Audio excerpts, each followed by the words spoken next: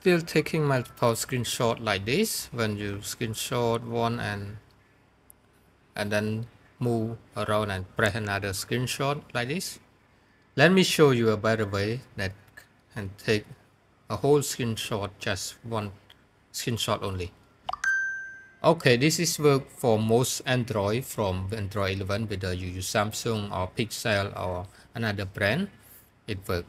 Okay, just press the power and the volume up button the same way that you take the screenshot, okay, like this, but press this one, the sign, this sign, okay, just press it and keep scrolling to what you want.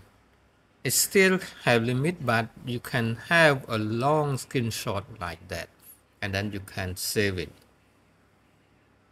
And if it's very long, you may need to take 2 screenshots. Yes, press that one, and for example from that can have from another one. So that's it.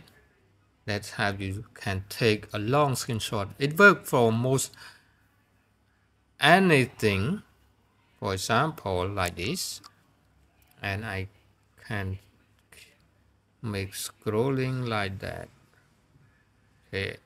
Okay, like this. So it works for most anything on your screen, and just save it, and then you got a long screenshot on your Android. Okay, hope you learned something from this video. See you next time.